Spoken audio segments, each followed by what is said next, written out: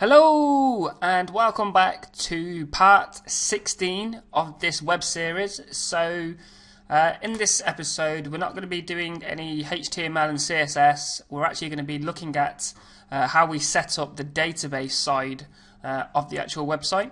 So if I just go over to Visual Web Developer, and at the moment I've got the following pages open, so the default, the style and the master page. So like I said, we're not going to be focusing too much on these today. What we will be doing is looking over here on the right hand side. There's this button up here, which you probably can't see the text, it's probably gone off the screen. It's called Asp.NET Configuration. So it's this one with like a hammer and what looks like to be a globe. I don't know who comes up with these images, but yep, that's the one you want to click on. So if we click on that, you will then get the website administration tool that pops up. So in here, this is where we set up the database, initial users, the roles, which are basically like groups, and all that good stuff. So what we want to do is go into the security section. So by default, the authentication type is set to Windows authentication. So like when you log into your PC, we don't want that. We need to change this. So we go to the select authentication type. So at the moment it's set to from your local network. So like I said, that's the Windows authentication, which we don't want. So we want the typical login password sort of system, which is basically this one here. So from the internet. Select this option if users will access your website from the public internet. Users will be required to log on using a web form. The site will use forms authentication, so this is what we're going to be using to identify users according to user information that is stored in a database. So as soon as we change it to this is going to set up the database for us, so we don't have to. So it's a really nice wizard-driven sort of system to set this up. So we've selected from the internet and we'll click on done. So we've now changed that, and you can now see here we have a users group and we have the option to create a user. We also have an option to manage users. Next to that we have the roles. So this is, like I said, the groups. So for example, we can create administrators group. So you could have 2 or 3 people who have full access to the whole website, to the certain sections that administrators have. And then you have a users role, which is just standard users who come along, register, and they get to see the standard sort of things. And then this section on the end, access rules, is for locking down certain sections of your site. So for example, if you have a members area, you can lock that down to only the users group and the administrators group. So anyone who's anonymous, who isn't logged in, won't be able to get into that section and have a look around because it's all locked down with security. So I'm going to create myself a user to start with. So click on create user, and then I'm going to give myself a username and then the password, and then just confirm the password, and then email address,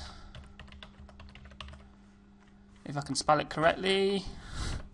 So the security question, just favorite color, and then I'll just put in blue. And then there's a tick box here for active user, so just leave that as it is and click on create user.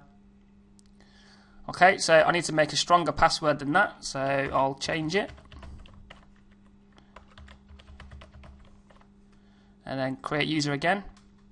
And you can now see that's now created the user for me, so complete, your account has been successfully created. And you'll notice next to it, roles are not enabled at the moment. So we'll click continue.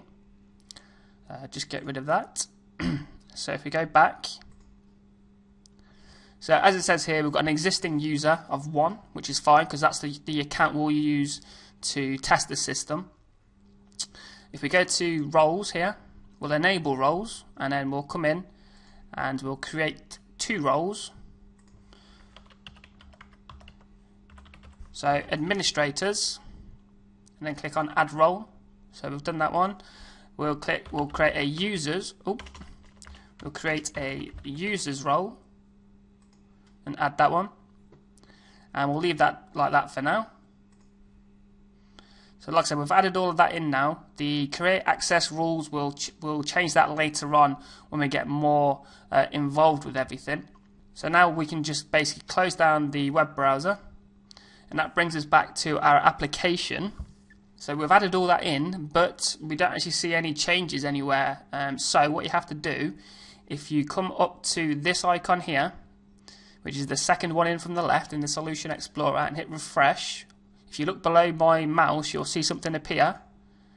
So there you go, you can see this app data folder. So if I just drop down the little arrow next to it, so this is the actual Express database that was created by using that wizard. So if we double click on this, you can actually see here's all the information that's actually stored inside of the actual database, and we've got a tables section here.